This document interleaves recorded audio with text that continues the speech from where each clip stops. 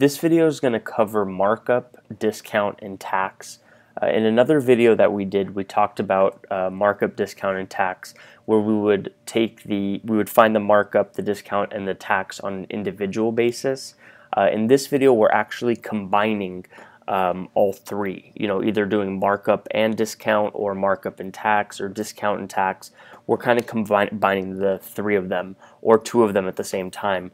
Which is a real-life application to markup and tax or discounts. So let's get started with number one. So the cost of shoes is $29.95, the markup is 20%, and then the tax is 2%. So remember, markup and tax, we're actually adding both of them, whereas discount we would subtract. So let's do the cost of shoes, which is $29.95, and the markup being 20%. So we're going to do 20% of $29.95. And when we put that in our calculator, 0.20 times 29.95, we end up getting $5.99. So we're going to do $5.99 plus that $29.95 to give us our markup value. So plus 29.95, we end up getting $35.94. So this is the markup price. This is what we would sell to the customer. And then on top of that price, we're going to multiply it by a tax percentage. So we're going to do the tax, which is 2%, times that $35.94, and we multiply those, 0.02 times 35.94. We end up getting 72 cents if we round. Then we're going to do 72 cents plus that markup price, which is $35.94,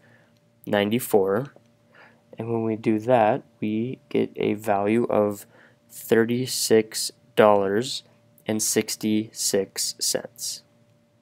Number two, cost of a microscope is $269.95. The markup is 43%, and the tax is 5%. So we're going to do 43% of $269.95. Calculator, 0.43 times 269.95. We end up getting $116.08. So we're going to add that to the original price of the microscope. So we get 116.08 plus 269.95. And when we do that, we end up getting 386.03. And then we're going to tax that amount. So it's going to be 0.05 times 386.03. We'll multiply those, 0.05.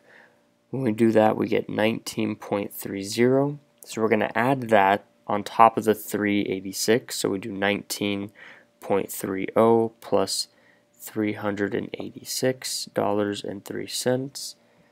Adding those together, we get a total of $405.33. And that's our final answer for number two.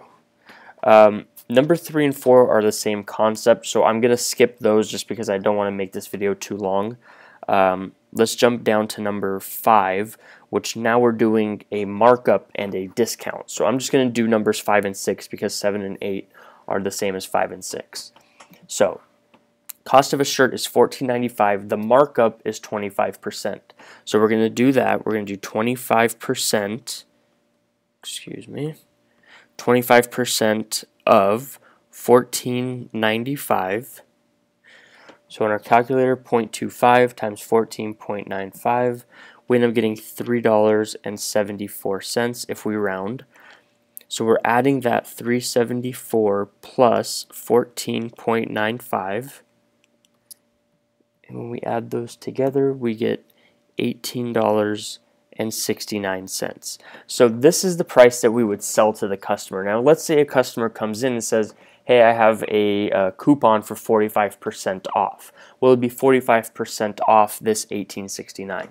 So that's what we're going to do. So we're going to find out what that 45% discount is. So we're going to do 0.45 times $18.69. Let me fix this.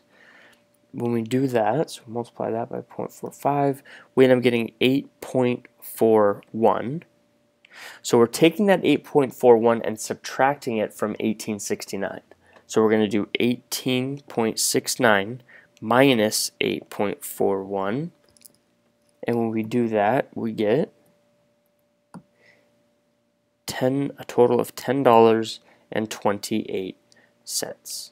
And that's the only difference, is that we're doing the same process, but now instead of adding, we're subtracting the discounted price. So number 6, cost of a CD is $23.50. The markup is 63%, and the discount is 50%. So first we're going to find the markup value. So we're going to do 0.63, 63%, times 23.50. When we do that in our calculator, 0.63 times 23.5, we end up getting 14.81. So we're going to add that to the original cost of the CD. So 14.81 plus 23.50. Add those together, we end up getting $38.31, and we're going to discount that amount. So we're going to do 50% of 38.31, and when we do that, we end up getting $19.15. Because it's 50% of a number, it's just the final answer is just going to be half of the number we find half of, or the amount that we multiplied by 50%. So our final answer is just going to be 19.15.